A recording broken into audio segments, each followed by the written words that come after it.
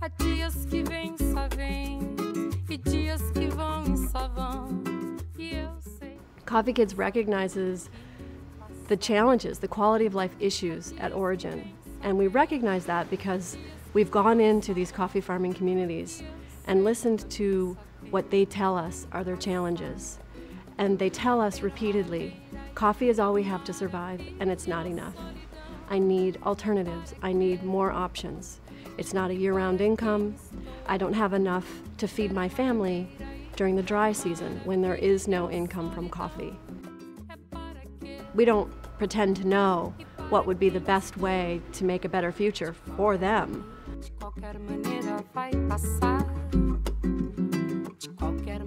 The respect that we have and the integrity that we've built is because we listen to them and because we follow their vision of the future. One of my favorite quotes is by Eleanor Roosevelt, and she said, "When you cease to make a contribution, you begin to die." Whatever you do for a living, it's important to recognize the rest of the circle, the rest of everyone else who is related to what you do, and how do your choices impact somebody else.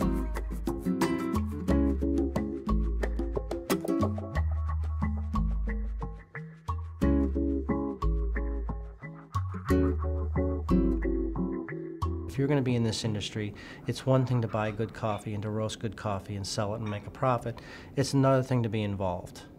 We're a for-profit company. Obviously, we need to make money, but there is another angle of working here. We give back from the get-go, and I think prospective employees like that. They want to be associated with companies that do give back, that the bottom line isn't constantly the driving force.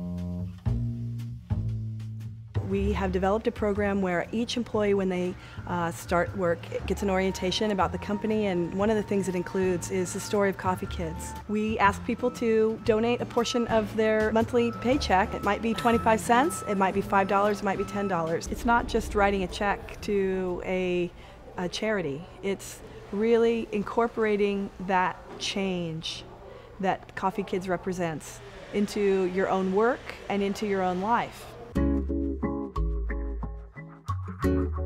In 1995, I had the opportunity to make a trip to Guatemala and Chiapas, Mexico. It was one of these trips that absolutely changed my life and changed the course of my career completely. Coffee Kids, in many ways, really helps bring a more direct contact for donors. There was a connection, a human connection, with small-scale farmers and their families that was very powerful. Living in the communities, working with the communities, talking with the people, really is to have the feeling of the problems, the feeling of the people. Sometimes in our countries, the people only have the opportunity to go to the primary school. They are 12 or 13 years old, and they have the capacity to be productive. So the families have to decide, what do I do? Coffee perhaps is not enough. Coffee is a good contribution, but it's not enough. We need to have a wide thinking on development and on opportunities. Coffee. We are merely a part of it. We may have the biggest businesses, we may have the greatest roasters, the fanciest cappuccino machines, we may have the biggest trucks and the biggest bank accounts, but we're merely a part of that process. When I started Coffee Kids 20 years ago, I didn't start it to start a development organization. I did it because I couldn't justify selling one more pound of coffee, knowing what I knew about the suffering that coffee farming families had at origin. I confronted the reality that coffee, this magnificent commodity, was hardly as generous to the people who grew and cared for and harvested it. And so that's what led me to start Coffee Kids. We need to respect and honor all the parts of the process. And it begins, if a circle has a beginning in the coffee industry, if it has a beginning, it begins with a farmer and his or her family.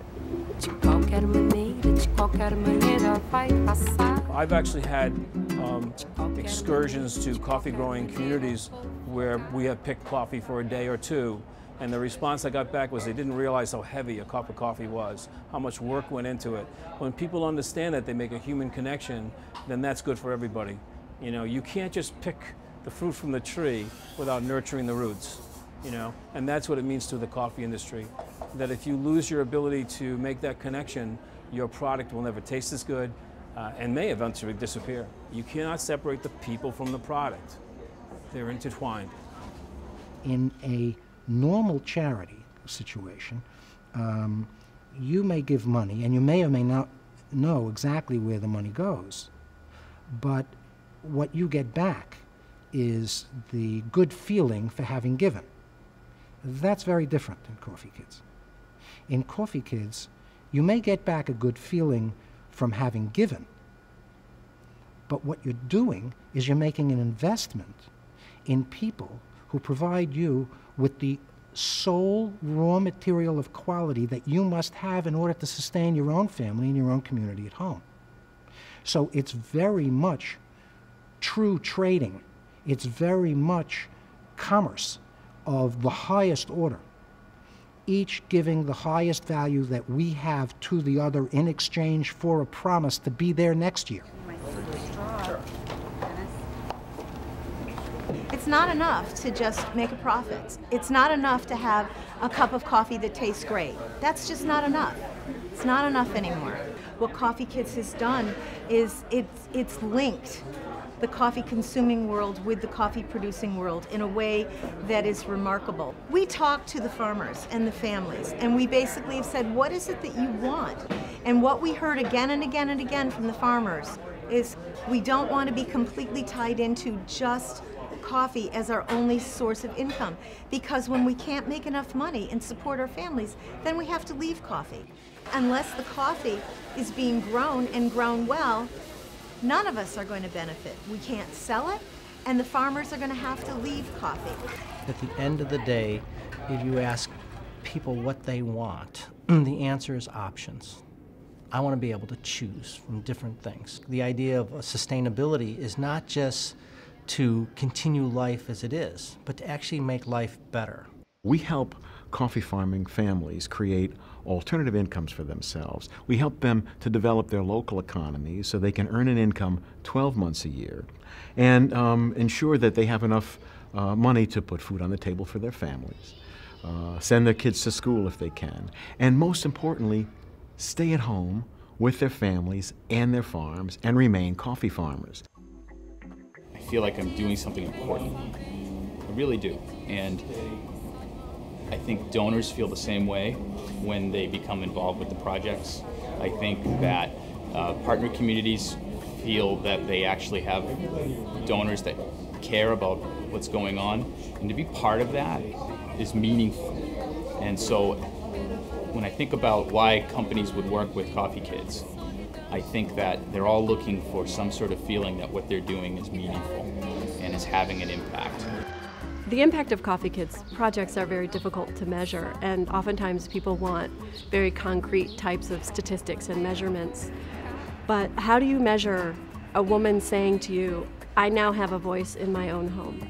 We will be around for the next 20 years because we will be needed for the next 20 years, but we'll be here. And we'll be helping hopefully more and more coffee farming communities in more and more regions around the world. But we can't do it if people don't understand what their connection is to the coffee farmer and want to help us do our job. Coffee Kids really provides a very human link, puts a face on coffee for me. It really changed me fundamentally as a person, and I believe has helped evolve through my efforts and others at Green Mountain. I believe that we've helped evolve our company in a direction that we all feel really good about.